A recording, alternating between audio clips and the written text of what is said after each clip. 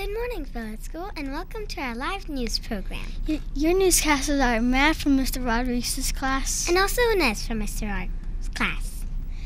Today is October 16th, 2007. It is a day 2. Our character education thought of the day is, if you want to be trusted, tell the truth.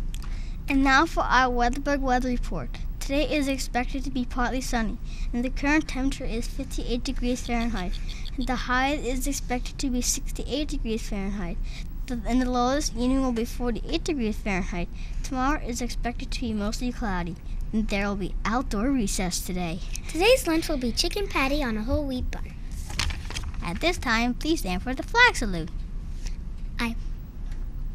I pledge allegiance to the flag of the United States of America and to the republic for which it stands, one nation, under God, indivisible, with liberty and justice for all. And now for the sports. After a rocky start to the season, the Giants won another game, beating Atlanta 31-10. And now for the riddle of the day. What's the smallest room?